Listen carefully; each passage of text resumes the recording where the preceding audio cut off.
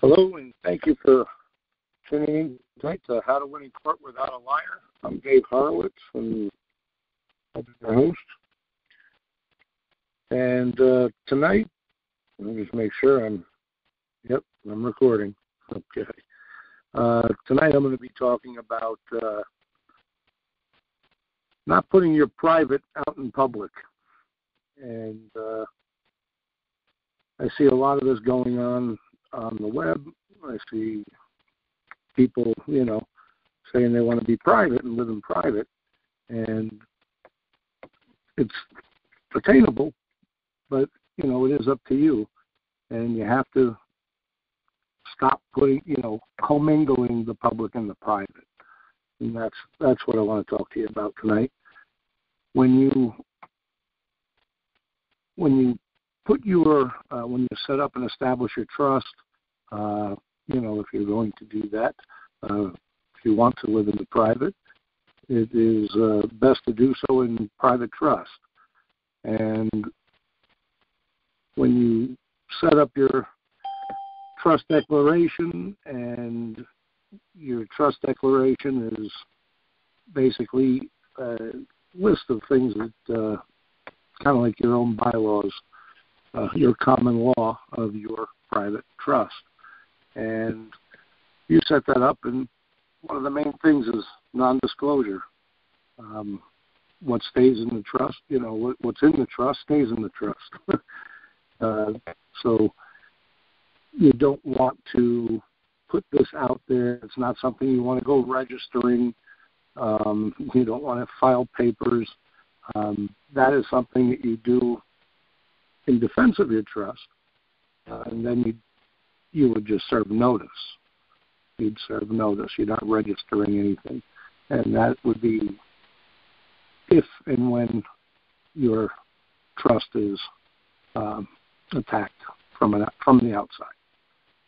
So, but other than that, you don't want to put your private matters into the public trust.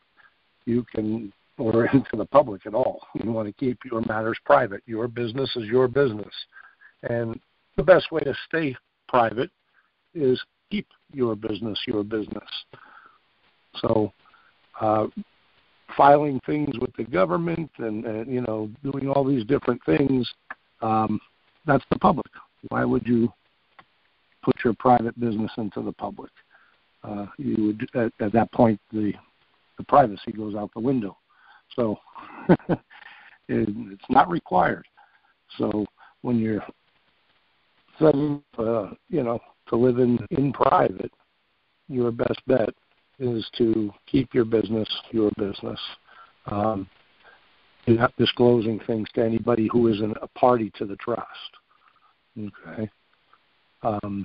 Nobody should know what's in the trust other than the parties in the trust. Your grantor will know. Trustee will know, beneficiaries will know, but the public does not know. So co-mingling, it's the same thing. You wouldn't want something from the public coming in and trying to, make their business your business. So you want to be able to it's remaining silent, basically. It's learning, that you don't have to answer questions. You are, your business is private. When there's a trespass, on your privacy, then the public is trying to get into your trust, get into your assets, get into your business. So you don't want to advertise your business. So best to keep things hush. And today's world is very hard to do. Everywhere you go, they're asking questions. People ask questions, and it's become second nature just to, answer them. You go to the doctor, it's 200 questions. Everything about your business. You don't have to answer these questions. You can choose not to answer, and you can let them know that. It shouldn't hurt their feelings, and there's no reason to keep a record of everything about you. When you go into a hospital or a doctor's office, they ask a lot of questions. If you're doing insurance, if you're getting insurance, which is not a horrible thing to do to protect your assets, but as far as the information that's given, okay, it's got to be kept confidential, and you got to be able to, know where to put that on different contracts. This is confidential, only for this purpose, and you spell it out. And it is, after, you don't want it kept on file forever. If it's something specific that somebody needs, then you give very short-term access to it. And this way, and then it has, it voids after so many days. So just little things to keep your information private. And again, the less you have to fill out, I don't fill out government forms for anything, nothing, because you never know what you're contracting with them. And the second you do, you're contracting with the public. So, and it, whether that's a license or a registration or, birth certificates, W-2s, W-9s, 1099s, all of that stuff. If you fill them out, you're going public. You put yourself right back into the public. And there's no reason. There's no reason. If you are living in private and not public, you're foreign to the public. Shouldn't speak their language. Shouldn't use their language in your documents. You use principles. You do not have to break down their statutes and their codes and their rules. It doesn't hurt to know them. If you have to defend yourself in court, it does not hurt to know their rules.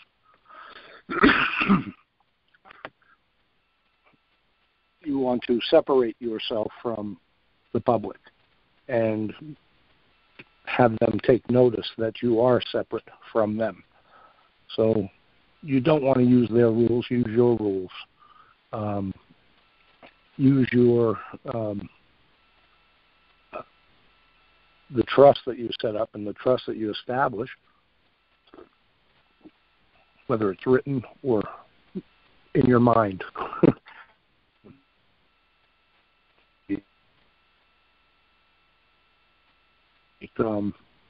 You can express it verbally, or you can write it down. Sorry, I'm speaking so low. I heard a few people come on. Welcome. Thanks for joining me tonight. Throat's a little sore, but we'll muddle through here. So as far as not signing anything that the government is putting out there, why apply? You're foreign, okay? The Queen of England doesn't have to come over here and apply for a driver's license or get her vehicles registered, okay? And neither does anybody else from another country that comes here. They don't do it. You don't have to either. Unless you're partaking in commerce, there's no requirement. You would identify your property, you register it in your trust, and identify it with the trust, private property in trust. That's it.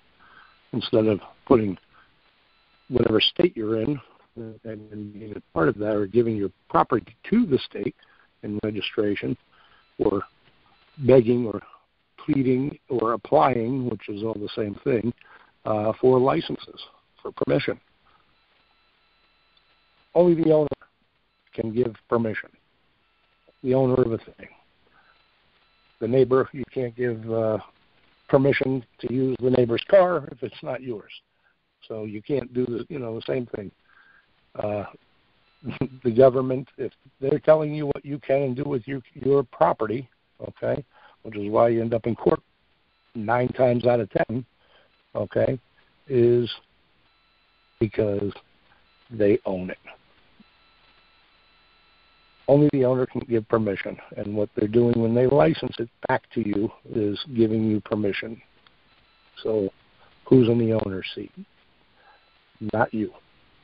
In trust, legal title goes to the trust. Now the trust licensed you as a trustee or a beneficiary to use that property. Trust rules, not your rules, or not public rules.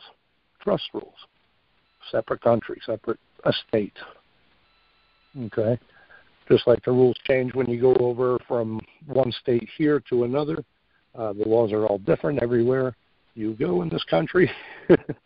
And so when you go into the estate, okay, it's a different state.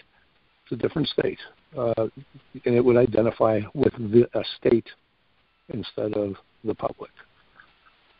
So when if you're going to go private, these are some things that you really want to think of. So where these areas of commingling. A lot of people use remedies or try to find remedies, and a lot of them don't work. Not even because they're not right there in the law. A lot of them are. Most of them are. A lot of the stuff that you see out there. But it's very corrupt. So they don't follow, their own rules. They make them up as they go. And then, so if you're using their rules, know them better than they do. Oh, that's right. Know them better than they do. If you walk in, if you use your documents, use the principles, not their statutes. Use your rules. What the hell? Explain it.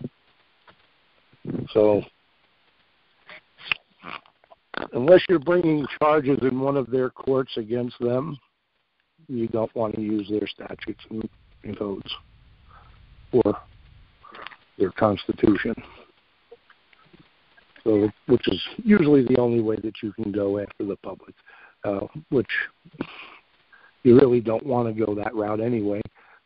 Better to have it done through the trust, because the trust can defend itself a lot better than the all caps name, somebody toting their licenses into court and registrations, and they build a matrix of relationships with you, which shows that you are a party to what they're doing. You've signed some contracts. Good morning, good afternoon, good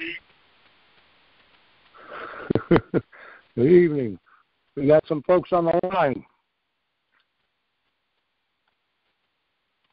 Does anybody have any questions about what I've been talking about?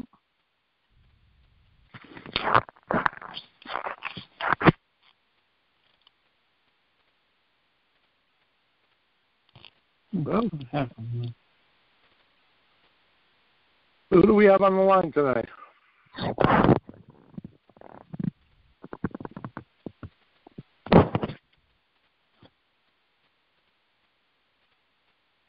Pretty quiet. All right. So, as far as going, we get back here to co-mingle from the private and the public. Even in trust, you're not going to commingle. The trustee does not commingle their private, their own stuff with the trust's assets. So you're not going to. The trustee is not allowed to benefit from or profit from the trust assets. It's private. It goes, that's there for the beneficiary. They have a beneficial interest, and their loyalty, the trustee's loyalty, is to the beneficiary of the trust, and that trust needs to be kept. It can't be when somebody pulls you over, you get pulled over, and your property is in trust. The vehicle you're driving is in trust. It's owned by a trust properly. It's properly registered into your trust, and the trust gives license to use it. Okay, it is proper. It is private, not public. And there is a tort. It's actually common law, but for invasion of privacy. Okay, and that is most times it would be the guilty party is government of invading privacy. Individuals can do it, but 9 times out of 10, I'd probably say 99.999% of the time, invasions of privacy are based, by government agents. So, which is another way to protect that privacy. Okay, there's no good reason for your privacy to be invaded, and that doesn't matter if you're riding your private vehicle down the street, or you're on your private property, or you're just walking along. You're private. The public ends at your feet if you're living in private. Okay, wherever you're standing is private. Okay, you own yourself, which is it's something that you can't teach. It is it's a way of it's self-image, being able to know that you own yourself, that you live in your body, you own yourself. Nobody has a higher claim to you than you. So a lot of these, so like I said, wherever your feet are, that's private. That's yours. Okay? Nobody should be able to invade your space, especially your physical body, which happens all the time in the public. And I've talked to folks that have had, brutal encounters with police. Okay, not doing anything other than asking questions. So it's pretty common. I do post a lot of stories on police brutality and things like that, and it's ridiculous how much that goes on. You're talking 50,000 assaults a year by police officer, and 1,500 to 1,800, 1,200 to 1,800 people a year killed by police. It's not, that's a lot of cases of brutality. And as long as you're peaceful, nobody should be invading your space. Again, wherever you go, be private. Somebody asks you your name, sorry. No disrespect, but it's none of your business. And walk away. If you're not doing anything, you've got no reason to, answer any questions. Never answer questions. I've said it probably 100 times on the show already. But, you can ask questions. We've talked about that. If they question you, answer with a question. And then, let them know. I'm private. I don't talk to police. I don't answer questions. Those are statements. You're not answering questions. Okay? So you can make a statement. Don't make a claim. Okay?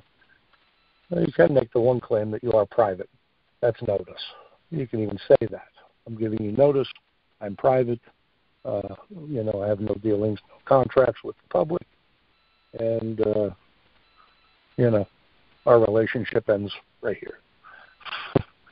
unless I committed a crime. So, and there's a victim. Where's the complainant? So, not Co-Mingle, not offering information that you want kept private. There is no, as you to answer questions.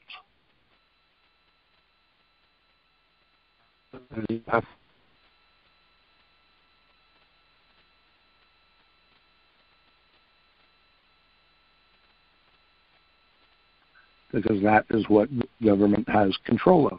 That's what the public is. It's a corporation. So when you're out there in the public, look at what corporations do. Look at all the advertising, all the things that they put out there. So, you don't want to advertise your private business. You want to keep it private. Don't offer information. Don't register anything. It's not required. In express trust, it's not required. So, but just some of the benefits of having a private trust and moving your businesses, your assets, relationships into private trust. Marriage is not needing permission from the government. That's something that you have a private contract, private trust. How are you guys going to handle things right up front? And you agree. Any kids you have, you don't have to register them. Register them to the trust. Register them to the trust. Keep it private. You got children.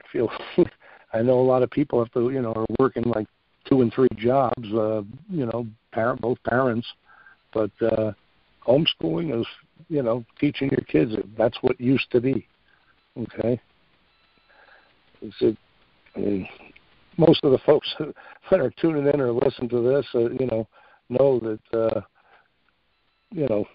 everything that we were taught in, public indoctrination centers, for the 12 years that we were glued to a chair, told to do this, obey, remember this, remember that, just garbage. Not teaching you how to think, but teaching you what to think. And now, you're thinking on your own. We have a lot of habits, answering questions is, a horrible habit when it comes to dealing with the public. And like I said, you just got a friend who went to, whose son is in school. And he's not there. He's his ex-wife. And they said they wanted to have a psychiatrist talk to the kid without the parents there. And, they ask questions. And if your kids don't know not to answer questions, he gets in trouble in any number of ways. They try to make them into informants.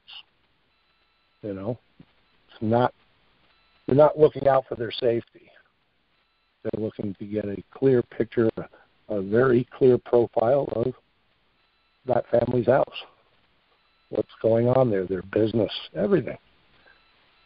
And the questions are endless. If any of you have ever, if you go to the doctor these days, I was in the hospital 3 times this past summer, and all for the same thing. It was when I went into the doctor, they sat down. It had to be 20 minutes of straight questions, and anything that wasn't about what was going on right there with my lungs, I said, I choose not to answer. Choose not to answer. I choose not to answer. And the questions were ridiculous. Do you feel depressed? Do you do this? And they red flag you. And I'll tell you, if you end up going into a courtroom, they get access to pretty much any record that's out there in the public. I've been not doing that for about 10 years, and I had a listener look me up on or try to Google me, and there's not very much there. And there's a couple of Dave Horowitzes that are, that are famous, so they do take up a lot. But you really have to look to find out any information on, me. I don't make a whole lot of stuff public. I really don't. So, people Google themselves, and you'll see everywhere you put yourself out there online. It's another way to, it's good to share on Facebook, but if it's private business, keep it private business, because it's another way, the internet, you're going to get it out there, and you're commingling your private business out in the public. Keep a secret. It's kind of like when you're a kid, learn to keep a secret. Learn to keep a secret. A lot of the times, a fool, the Bible says that a fool is wise when he shuts his mouth. So, and loose lips sink ships. And it does. A lot of people just, have lost their cases in court because they don't know when to be quiet. They ask, they're answering questions instead of asking them. It's knowing who you are. It's a lot more to do with it than documents. You can walk in there with absolutely no documents and be able to say, I'm a private individual, I'm private. What is this about? I have nothing to do with the public. Asking questions. What makes you think that, are you trying to exercise eminent domain right now? Because that officer took trust property, which is private property, and is now trying to use it for public good or for the public without compensation, without without a right to do so, because they don't have legal title. They don't have a right to do that if your property is in private. Then you just show it. Show your evidence. Case is over. You got to walk out. You're done. And you don't even do it. You don't have to do it in the public. You can privately go to whoever's bringing the case. Show them the document. Sorry, this has been indentured to, this property is indentured to private trust. This is not public property. So you give notice, but you don't register anything. Nothing.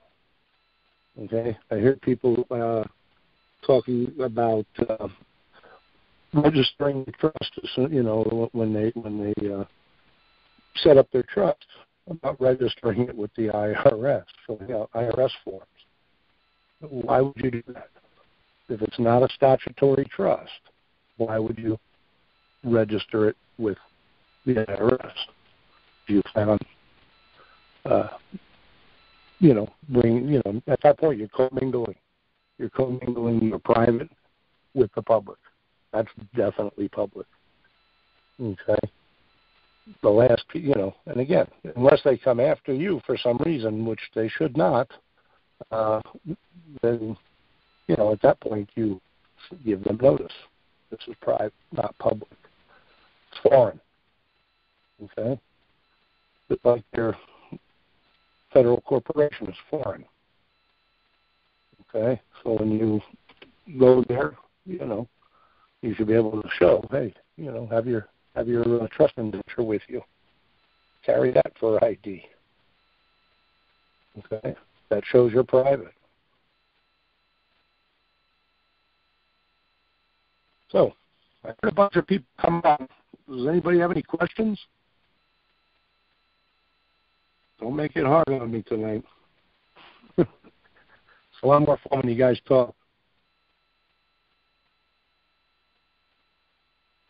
Anybody? No questions at all? Say, David, I have one. All right. And you've maybe discussed this some before, but I'd just like some clarification if possible. Say you're doing business out of a private trust. Can you still, say, sell a product to a corporation, like for resale, or are you commingling then? No. You're entering into a contract with another business. You just do it, you would do it in private. So your contracts are confidential. Okay? And they usually would have a non-disclosure. It's not uncommon. Okay? Basically, you say, hey, there's no tax liability. This is a private trust. It's a unincorporated business trust. So if they're asking for tax information, you don't collect taxes either. So if in your situation, from your question, you're selling it to a company, right? So it benefits them as well. Okay. Because you're not collecting taxes for the government, because there's no requirement to do that in an unincorporated business trust. Okay, so basically you want all that cleared up so at the end of the year you don't get a 1099. Well, you wouldn't get one anyway. Yeah, but I mean the trust. What I'm saying, the trust won't get one anyway. The business trust won't get a 1099. It's not even registered with those statutory administrations, the IRS. It's a private. What's that? I'm saying like a company, say you did just say $10,000 worth of business with them, and if you didn't have it cleared up, a lot of people probably don't understand what a private trust is, and they just I suppose if they didn't have your tax information, they couldn't 1099 you really. Correct. But you're selling something to them, you said, right? Yeah. Okay. The only thing, they're not paying taxes on it. You're not collecting taxes. You're not collecting sales tax, right, on the products? No. Well, then there's no tax issue there. Okay. I'm thinking more You're not collecting the public's taxes. Yeah, because I was thinking more on the lines of, well, they're spending this much money on you, so they're going to want to be able to write that off as an expense on their taxes, and then they'd probably 1099. They could still do that. They could still do that. They could totally still do that, okay? But they cannot. This is where your private contracts, it's your contract. It's your sales contract. We'll sell you, this product at this price, and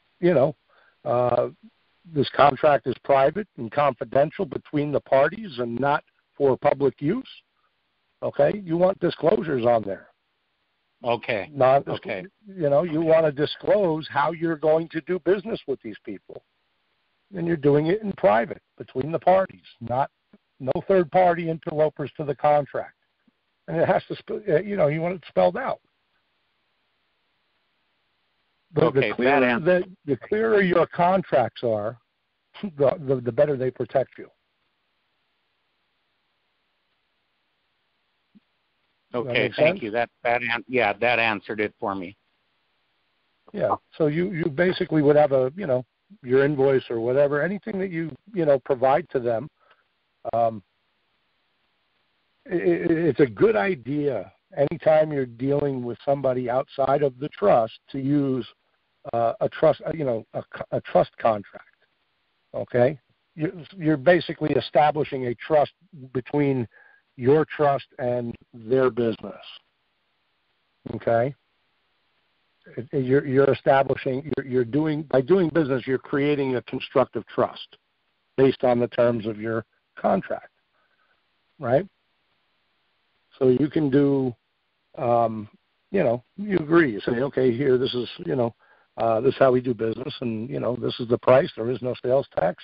So they're not paying taxes on it, okay? They're getting a wholesale flat rate, whatever it is, no taxes, because you're not doing the work of the government for them. And, again, you want your contracts to be airtight, basically bulletproof. No third-party interlopers allowed. This is this contract is under common law, not statutory. Any issues can be done by mediation between the parties. Okay. You know what I mean? So that you're protecting yourself, and by keeping those contracts confidential between the parties, if they try to, write it off on their taxes, you can give them a receipt that has no identifying information. Just you'd sign the receipt and a phone number, and you'd sign it. You would autograph it as trustee. And anybody calls, you say, yes, I sold them. This was a private business, and it's none of your business. So, because you can defend your contract.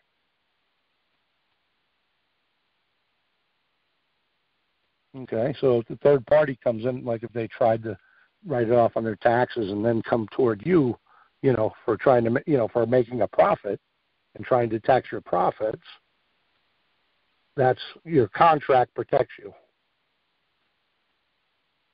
Okay.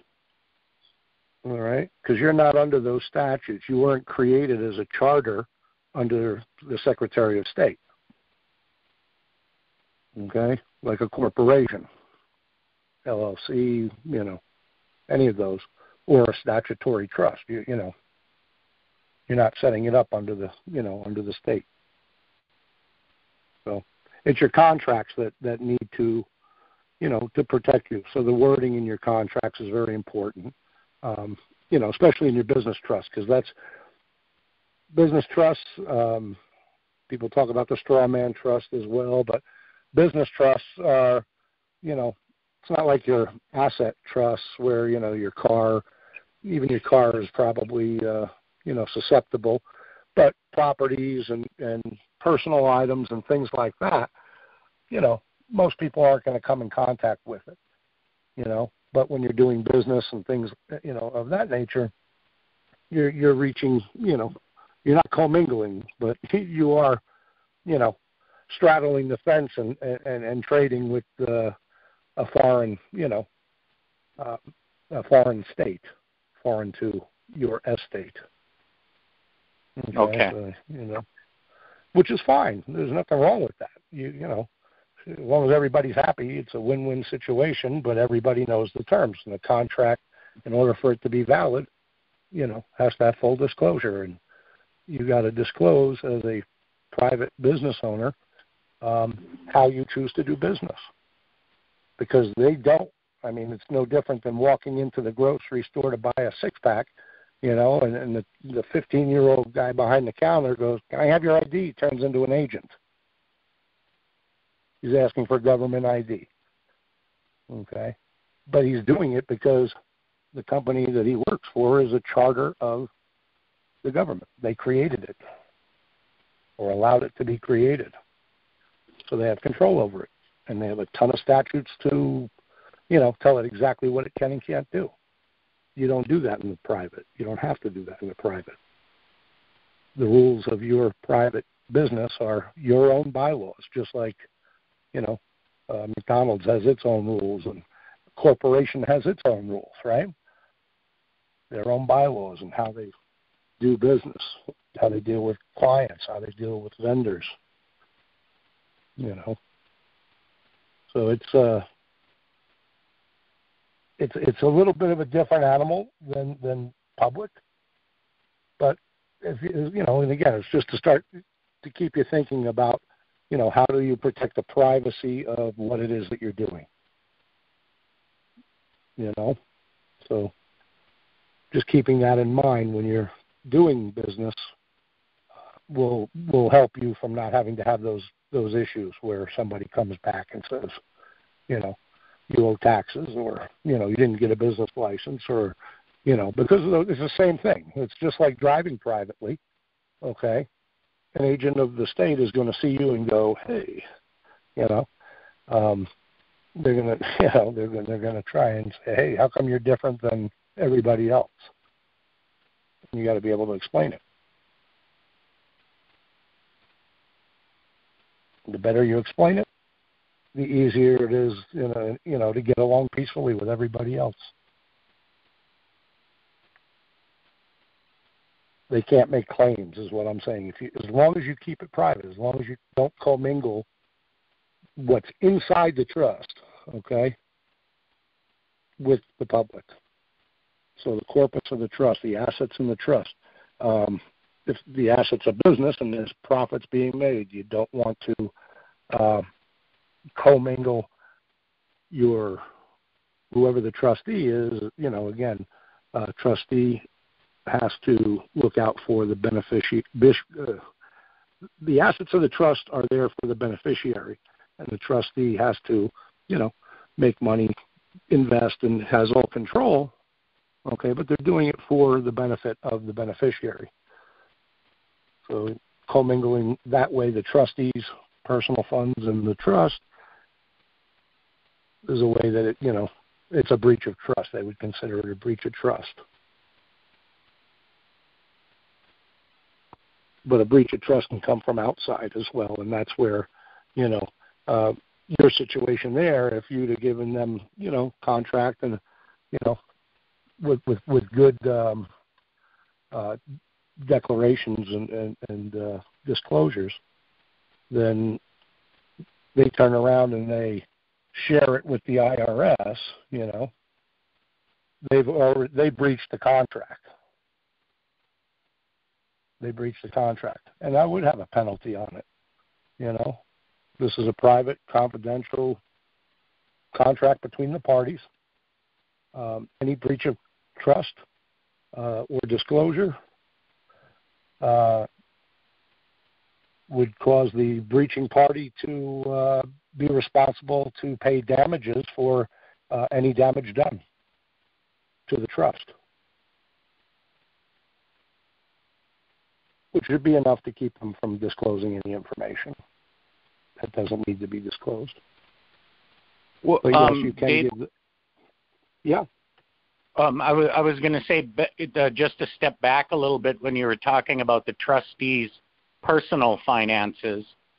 So if I put everything that I own as the grantor into a private trust, say for a child, grandchildren, then how do I function privately with my own funds as a trustee of that? Well, this is the way I look at it. Everything that you are, while you are living, okay, you're controlling it all, okay? You control the finances and the funds, and you decide, so the trust buys groceries, and the trust pays the bills, okay? Okay. The expenses aren't falling back to you. You indenture your income, right? You're indentured as a trustee or a servant or steward of the estate, right? Well, the estate supports you. Okay, you still have control over the checkbook. The state supports you, or the estate supports you, not the state supports you. Please don't do that. But no, the estate supports you, and you are, you're a servant to the estate. It's just as if you were, indentured servant, okay, or a bond servant, okay. Slaves, their food was covered, their housing was covered, and everything, right? They weren't making any money, right? It was the master that was making the money. Well, that's how the trust is. Well, look how it is in the public. The trust is the master, right? something that was created to serve you and ended up ruling over you. It went corrupt, right? Well, the same thing. The trust is created to serve you, the grantor, the trustee, and the beneficiary, the parties of the trust. Whoever the parties of the trust are, it's there for their benefit, okay? But it's not your income. If you're indenturing your income, any income from outside that you use, so if you're using your straw man, your social on a job or whatever, you wouldn't do that either. At that point, what you would do is show your trust indenture, that the income is indentured to a private trust. And that goes into the trust. It's the trust's funds. And then as the trustee, you use it to pay your bills and support you. And, if the trust is going to go on vacation, the trust's going on vacation. It's, you have full control. If you own nothing, the trust owns everything, but you do control everything. Okay. That's the point of the trust, okay? So with ownership comes responsibility, right? This is how a trust protects you from, limiting your liability in private trust, okay? The only thing that can be attacked is the assets of the trust, okay, which is why you want to have multiple trusts to spread out your assets so that no one thing is you don't want all of it in one trust, because if something happens, they can go after whatever assets are in the trust. So if, let's say you put a car in the trust, okay, that's the asset in the trust. It's the only asset in the trust. And I would have it liened by another trust, okay, in first place, lien. Yeah. Okay. So, way more than it's worth, okay? Now you've got a liened vehicle in the trust, okay? Then, an accident happens. Somebody's looking for damages. They can only go after the trust. Assets, so the actual wrecked car, they could take it. They'd have to pay off the liens first. So you see how that protects the asset? Yeah. Yep. And this is, this is something that, your Trumps and Fords and Carnegies and, all of them. This is what they've been using. These are the vehicles that they've been using to pass on their wealth from generation to generation without any interference from third-party interlopers. People cry about, Trump's not paying taxes. Well, who cares? Yeah. It's not he's because everything's in trust. He doesn't own anything, nothing. He bankrupts companies. He didn't own them. They were in trusts. He liquidated them, put all the liquid wealth into trust, and sold off the scraps or went bankrupt. That's what that's kind of what they were doing. It's not just him. Look at the banks, They do the same thing. They do the same thing. And they sit back and laugh because people are using pieces of paper that are IOUs from the government and calling it money. Money has value. That's why you put your valuables in trust, so that it's not accessible to the public. And you'll preserve it. Generation to generation, you decide how things are dispersed as the grantor, You make up the rules as the grantor, and then as the first trustee, if that's how you're setting it up for your children and grandchildren, okay, you're the grantor, so you decide how everything's dispersed and to who the beneficiaries are, who's getting what. Are the assets going to stay in trust and only profits go to them? You decide everything there. And it's a nice way to, set that up. You're basically setting, you're setting up something that can go, generations. And you decide, it's an irrevocable contract, right? With an everlasting covenant could go on forever, so long as there's assets in there to be, distributed and a trustee to distribute them.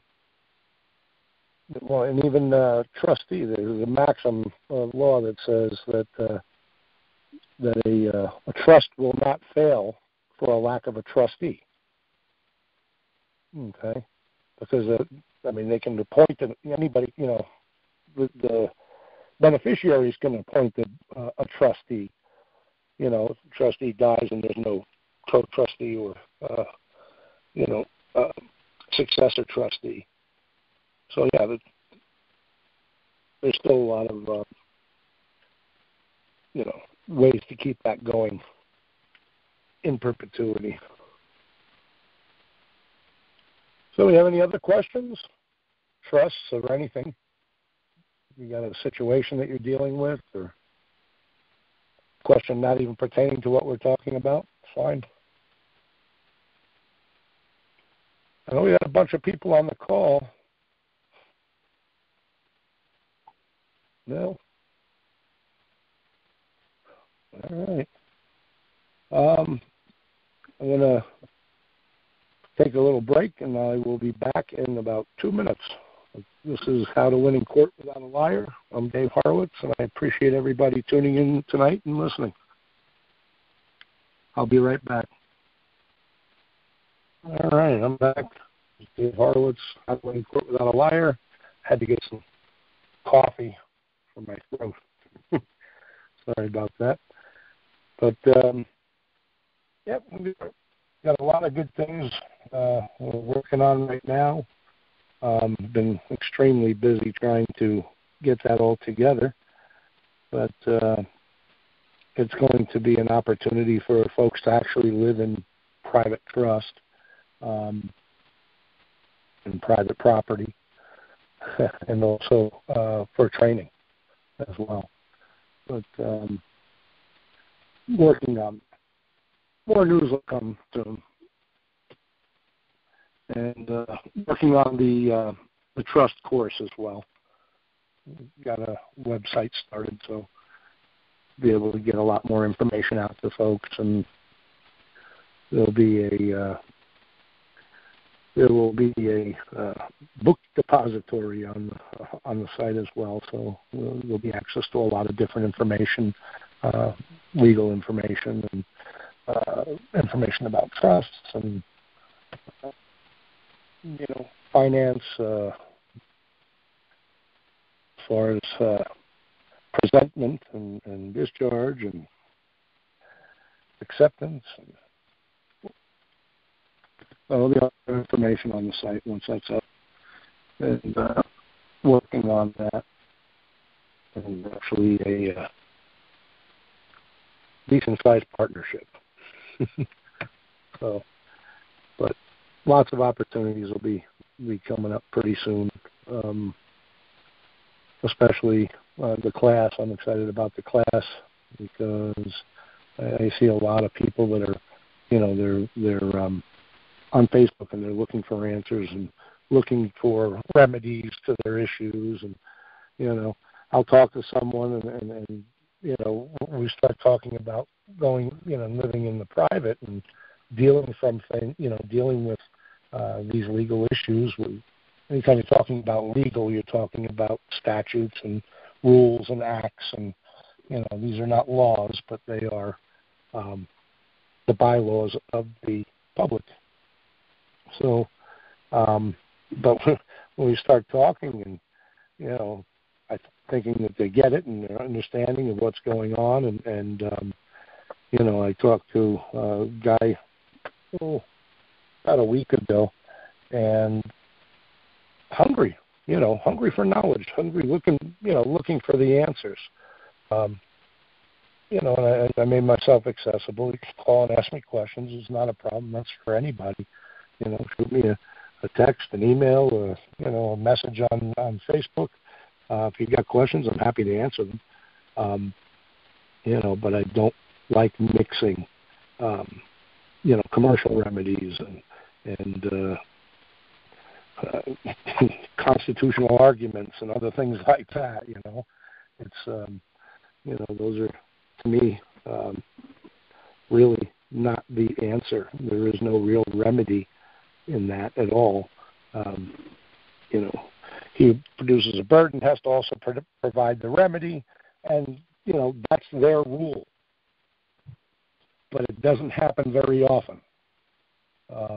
Very few people get justice out there in the pub, and a lot of people get railroaded straight off, especially folks like you guys that are, learning about the law and learning how to defend your rights, knowing that your rights were not granted to you by, the founding fathers or anybody else. Okay? So looking for remedies in their rules, okay, is totally commingling the public and the private. Okay? It's you're not parties in the same trust. Okay? That's a whole different trust. And they are not privileged. They shouldn't be privileged to your private information, your private trust. When you're, if you do have to defend your private trust and you go into the public court, if you don't know what you're doing and how to defend yourself and the trust, I know a lot of people, you can go get a trust online, you find templates all over the place. They're out there. I've seen a bunch of them. But, again, it's not just a piece of paper. It's the principle of the thing. And you don't need any of that paper if you know the principles of trust. You can explain them. And to know the principles of privacy and can explain them. It's very easy at that point to defend your privacy and your trust. Okay. But it's really knowing the principle, the foundational principles of trust and privacy, and and once you get it, you'll be able to spot an invasion of that privacy, or a breach of that trust, pretty easy, I've talked to people that got trusts and never read the thing. Once they had somebody put a trust together for them and never read it. Don't even know the rules of their own trust or how to act like a trustee. And it's kind of like getting pulled over and knowing enough to get yourself into trouble. That's not a good place to be in. I mean, it's a learning experience. You'll take some lumps and learn what not to do the next time. You keep up your studies and you keep learning, and you'll get it. But somebody who knows just enough to get themselves in trouble, when they call them a sovereign citizen, they feel proud about that, and instead of going, that's just, no, I'm not a sovereign citizen, not a terrorist, not a domestic terrorist, not an oxymoron. I'm private, and I don't answer your questions.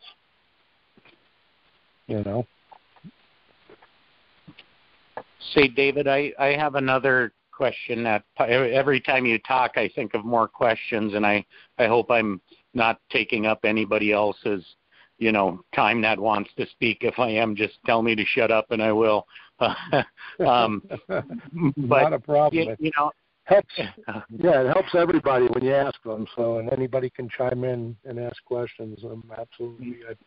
I think it makes the show better that there's more information getting out there. So. I just don't want to overpower the call at all. So, but now I have limited knowledge of trusts.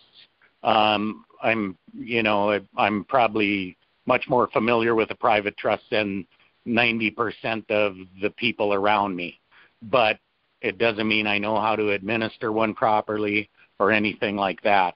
So with that said, now with some vehicles I have paid off, my apartment buildings, and I do plan on taking your course, am I better off setting up some trusts fairly quickly and getting those apartment buildings into them, the vehicles into them, or should I wait until I understand a lot more because of what you were just saying about knowing just enough to get into trouble? Well, this is the thing. I mean, again, people will pull off a template offline, not even read the whole thing, try to put it together and really not knowing what's going on, why they're doing what they're doing.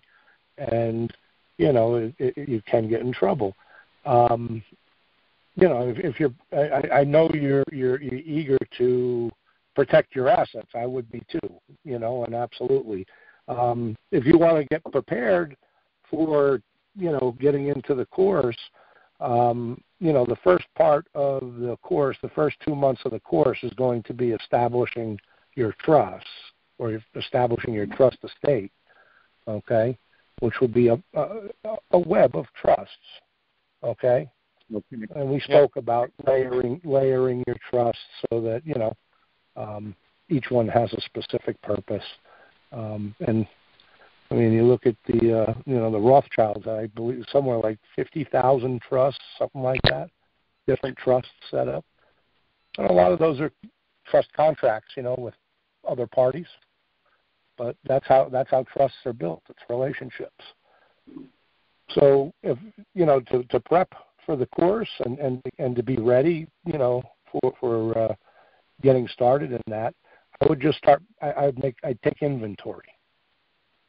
Okay, because the first part of deciding how to set up your estate is taking an inventory of what's in the estate, whether those are physical assets, real property. It could be anything of value.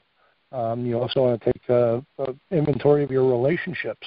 Which ones do you want to protect in private trust? I say, if you have a trust between, a husband and wife, it'd be a lot easier, and things would be a lot, arguing over things would be a lot less. If there was a trust built, and everybody got to state their terms, and what, just helps understanding of the relationship. But it also, if the thing came to an end, it's also in there that, it's private arbitration between the parties, or mediation between the parties. So you're mitigating, you're mitigating your risk to outside influence. So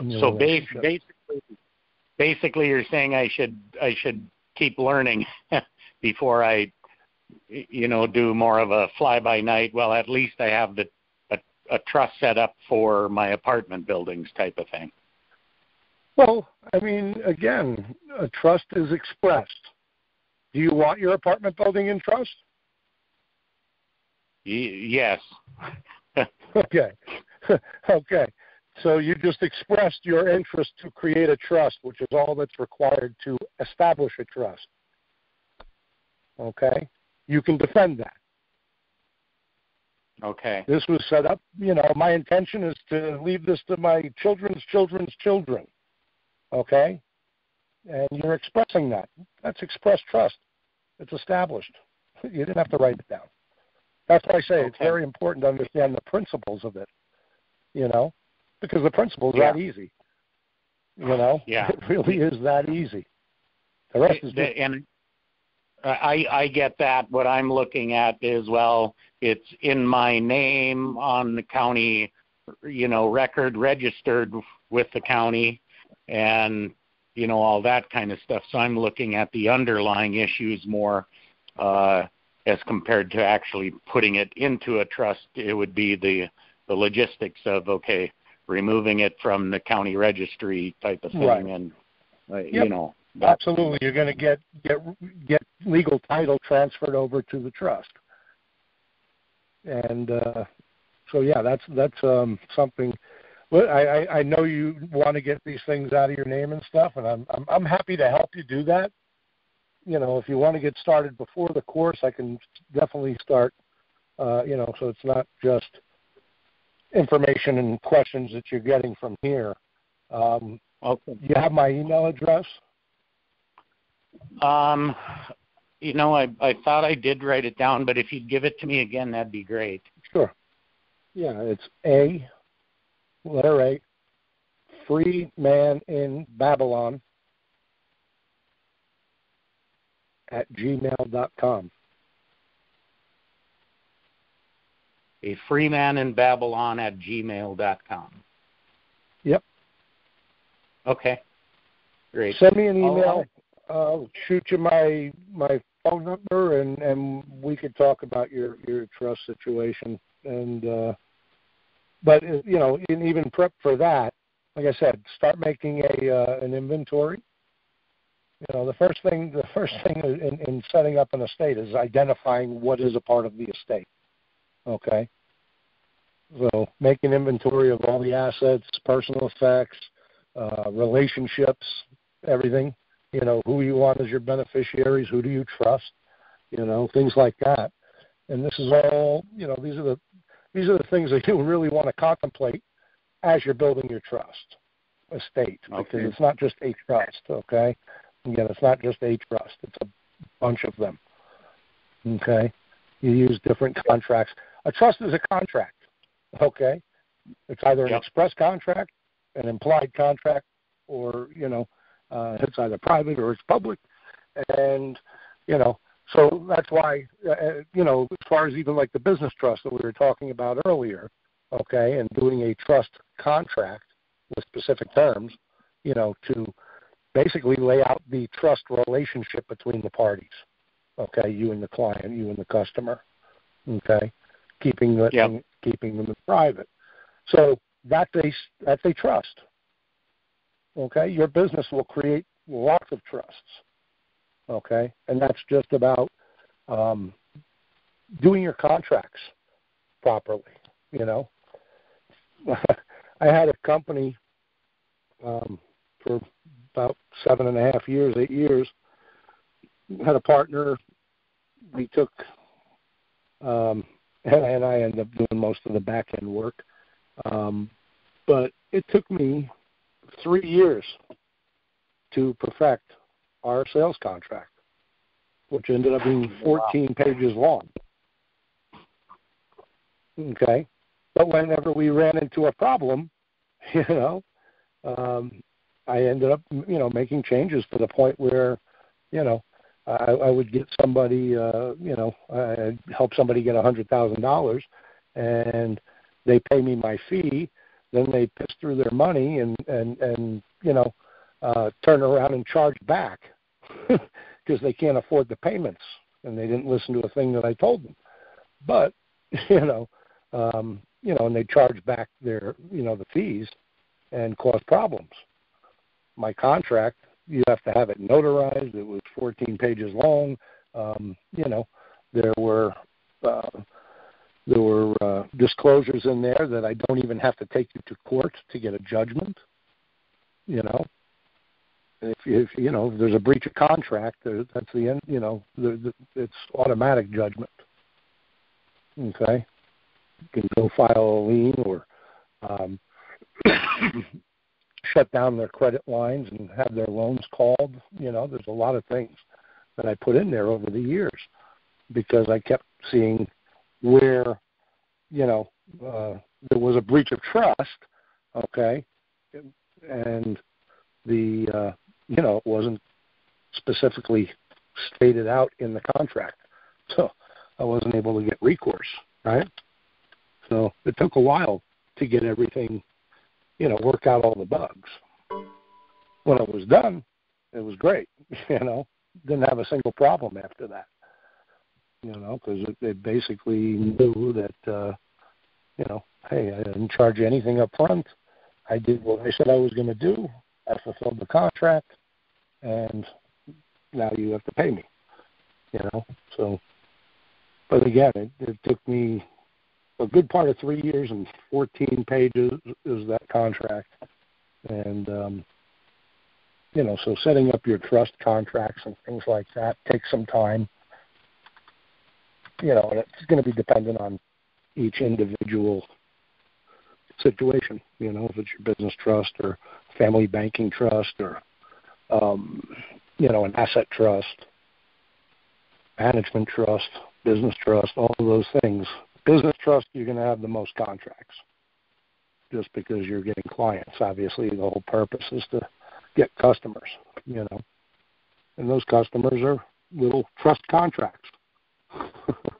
they're little trusts. Every relationship that you go into is a trust. Heck, my notice when I get pulled over is a trust. It's a constructive trust. Says so. It's a notice that will be a trust if this, or this happens. Okay, so they know ahead of time if they're going to start an action against me, then, they're agreeing to my terms.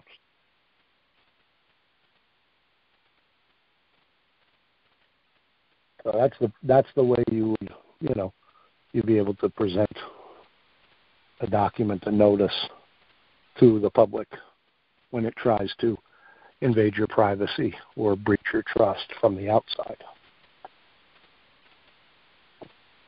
So, good question, though. So, yeah, as far as getting prepped for that, Chad, I would, just start making an inventory. And once you have that together, you'll start to see, how your trust estate lays out and roughly how many trusts you're going to have to establish to protect your property. But it becomes, you're a lot more aware of the things that you have, when you're understanding of what being a trustee is, because basically you're trying to be a good steward of the things that you have in your possession, and take care of them for your beneficiaries, So you start to appreciate the stuff that you put in there to protect, realizing that there is, a higher purpose. But good questions. Anybody else have any questions? I know there's some other folks on the line. Stop hiding. God can't ask all the questions. Anybody have a court issue or legal questions that they have? Doesn't not have to be about trusts. It could be about anything. We've got a medical case or workers' comp or anything like that. I can pretty much answer any of those questions as well. I'm happy to help. That's why I'm doing this. So it has been an absolutely long week. If nobody has any questions, I'm probably going to wrap up early. However, and again, if I do end up wrapping up early, please feel free to give me a call, shoot me a text, email, private message from Facebook if you have any questions or you have an issue that you need help with. I would be happy to help you with that. So again, we're working on putting together some different services, private trust management and things like that as well. Is part of that. So yes, it's not just this podcast. We do have a unincorporated business going, and we'll be able to provide a lot of help to a lot of folks that are, having issues with, co-mingling remedies and having a hard time dealing with the courts. People that want to exodus out of the public and start living privately. A lot of it's geared toward that. So it's, you don't want to straddle the fence. You want to be on your side of the fence. You can still do business with the other side. It's just, there's a very clear delineation between where you are and where they are. And it's important to keep that. It's very important to keep that, because handling your business in the private is running over your neighbor's mailbox, going over there and saying, hey, I broke your mailbox. You're going to deal with them privately. Let's go get you a new one. I'll put it in. And now I've dealt with it in private. Okay? Nobody invited the public in. But if I hit the mailbox and he got all mad and wouldn't accept my, me going and getting him a new one, he calls in the public. Okay? Now, I can still have the option to deal with my case, with that instance privately. Okay? I don't have to go into the public. Even if he calls them, I do not have to go into the public, because I will refuse to contract with that agent. Sorry, offering a remedy to make this person whole again right here, right now, and as if it never happened. And that's settling it privately. And there's nothing that they can do to hinder you from settling a matter privately with the individual that you've harmed. Okay? Although they would love to, kick their foot in the door and charge you with something, maybe both, charge the person that called, shoot the dog, who knows? I mean, it's crazy when they show up these days. But handling your stuff privately. You always have a right, to be responsible. That's really what it is. You're responsible for your actions. Handle it in private. Never should have to go to the public. Never should have to go to the public, because you're paying a major premium to go there. Heck, go try and file a federal lawsuit. It's over $400. Okay, to be able to try and get justice if you can. Okay, and that's just a file, and you've got to do the case. It's just it's a mess. It's so much better to deal with things in private. There are ways to privately adjudicate a case, even if it is with the government, the state, charging you. There is ways to do that. Saw something about this Treaty of Peace. I don't know if anybody's heard of it, but this week, a couple weeks ago, I heard about it. Can't remember. I think it's James Hudock. But these guys have been getting together for a bunch of years, and they're a church group, and they've been studying law and these things for quite a number of years, and they did a binding arbitration with the government and won. And it's looks like it'll help a lot of people out. Didn't look into it 100%, but it was interesting, the approach that they took with the public, being an interloper, trying to invade private people, and they took it to arbitration. Arbitrator decided there was a contract and that there was a breach of the contract and a breach of a trust, and got awarded. That private arbitration is a far... What's that?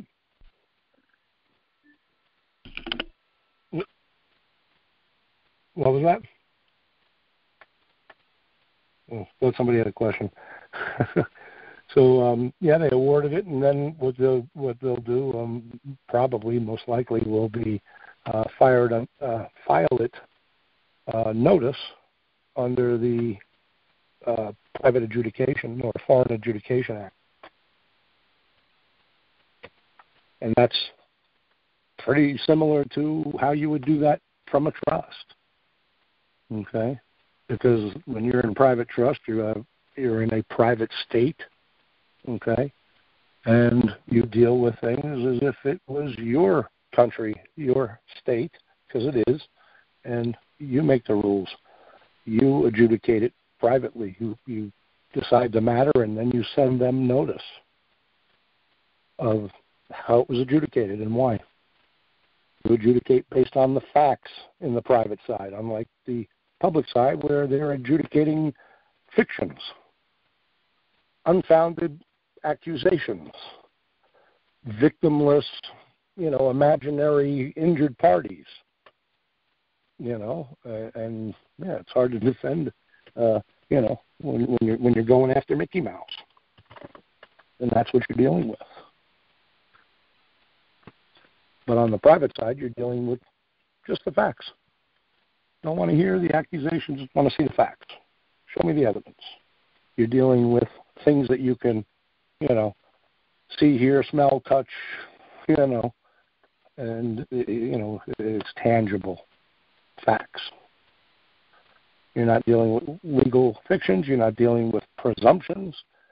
You're not dealing with assumptions. Just the facts. And that is what a jury is supposed to do, adjudicate on the facts. Okay? Not what they're doing in the public.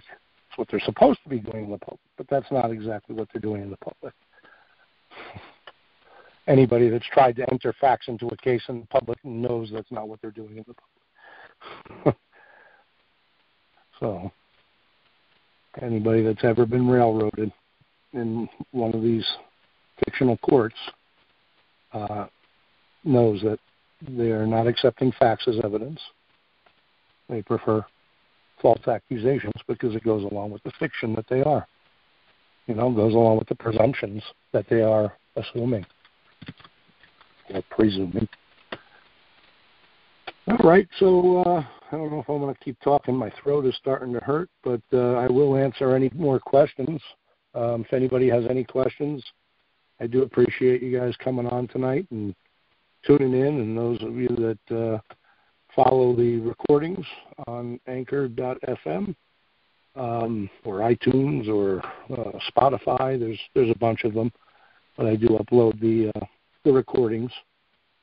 And if anybody has any questions, I'm happy to answer them before I get off here.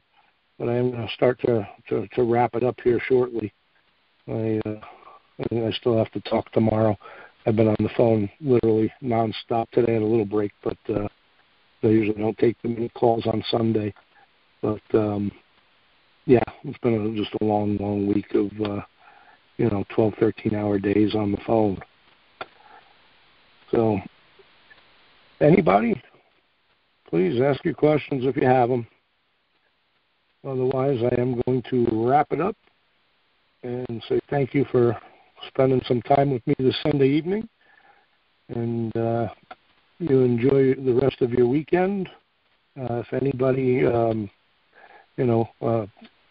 is able or would like to, please feel free to support the show.